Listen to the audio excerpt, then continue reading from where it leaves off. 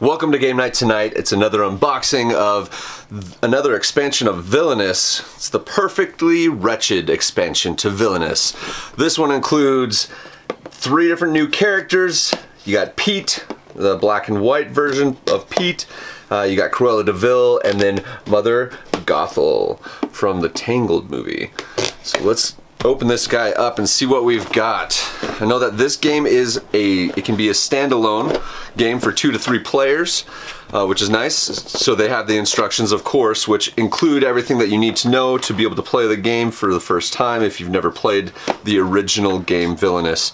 But it tells you everything that you need to know about the different cards, what all the different things mean. So you got the whole entire book of instructions here, but again, it's for a 2 to 3 player.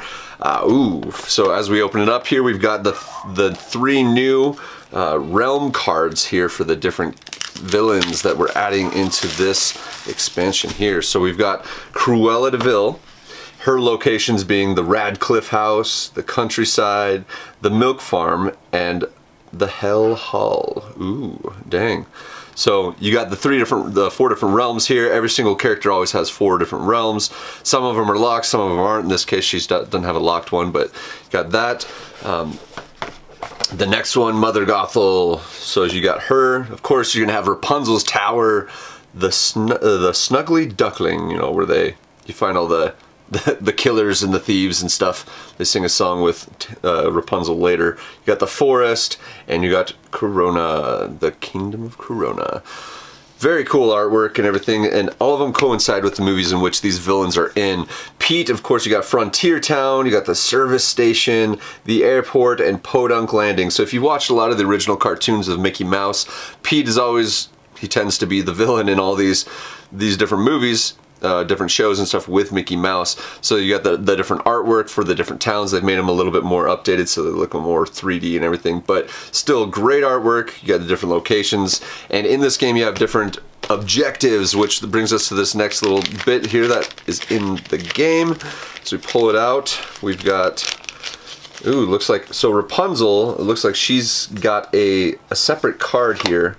So at the end of Mother Gothel's turn, move Rapunzel 1 location towards Corona. If Rapunzel is already at Corona, Mother Gothel loses 1 trust. When Rapunzel is defeated, move her to Rapunzel's Tower. So it looks like she's a permanent character in Mother Gothel's realm, is what it's looking like, because this is a stiffer cardboard card, so it's different from all the other cards that you got. So you got that, and then of course you have the 3 different pamphlets that tell you the objective of each villain and all the different cards that might come up, the things that they have to do. Obviously, Cruella de Vil is looking for the 101 Dalmatians, so she has different cards that help her to do that, different allies and everything. So you got Cruella de Vil, you got Mother Gothel, and Pete. These are their guides, so it helps you to better know your cards without having ever played the decks before. So you got those 3. And of course you're going to have the action symbols here so that you know exactly what you're doing on your turn based on what locale you're in, because it has all the action symbols and what they do. And on the back of each of these, it has the villain objectives for each of the different villains. So that helps you understand and know what the other players are doing in the game so that you can prevent them from winning, so that you can win yourself.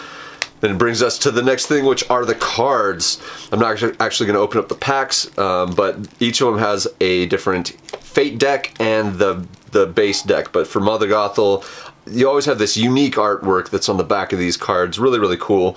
It always coincides with the movie that they're in and the different parts in the movie. So you have like the lights, you got the tower, you got her cloak, which of course she is always in hiding and everything like that near the end of the game. Yeah, near the end of the movie, but really cool artwork on the backs of these cards. So you got that from Mother Gothel, you've got Cruella de Vil, you've got the puppies down here, her iconic car and everything that she comes around with, her purse, her fur purse, and then the crazy hair that she always has. Very, very distinct hair, 2-colored and everything, 2-toned, really cool. And then for Pete, you got his ship, you got a propeller, you just all the different hats and money bags, everything that he wears. So really cool artwork on the backs of these cards. Kind of take a look at those, but also the artwork throughout all these cards. Just really good artwork. Really good quality. I love them. Just looking at the cards is fun for me.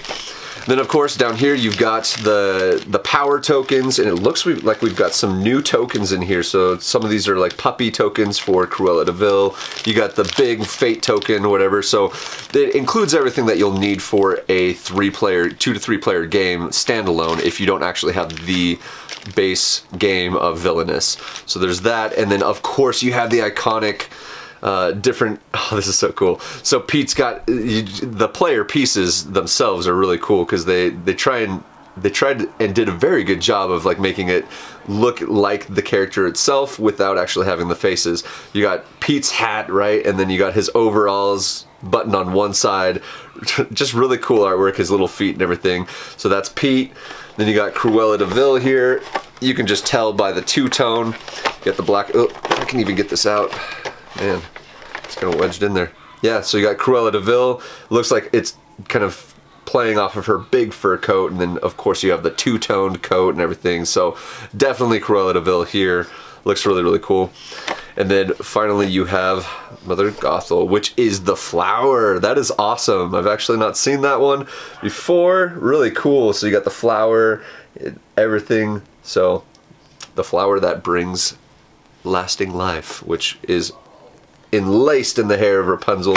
So there you have it. You've got all the different characters there.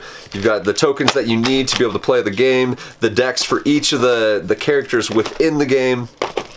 Of course, you got the objective cards here with the action symbols, as well as the pamphlets to help you understand what you're doing within the game and how to best run your deck to achieve your objective. And that goes in there. And then on top of that, you've of course got the player mats, which have the different realms for the different characters that we got here. And then last but not least, you got the instructions here. So that brings us to a close of that box opening of Villainous Perfectly Wretched. Awesome game. Again, standalone 2 to 3 player game. You can play it with any of the other expansions or with just the base game, but very good game, very good artwork, very well done. Love these games and the expansions. They're just amazing. Gonna be playing this for hours with my family and friends, I know that. But thanks for tuning in this time of, thanks for tuning in for this episode of Game Night Tonight for the unboxing of Villainous Perfectly Wretched. Join me on future episodes where I do more unboxing of different games, different new games, expansions, and so on and so forth.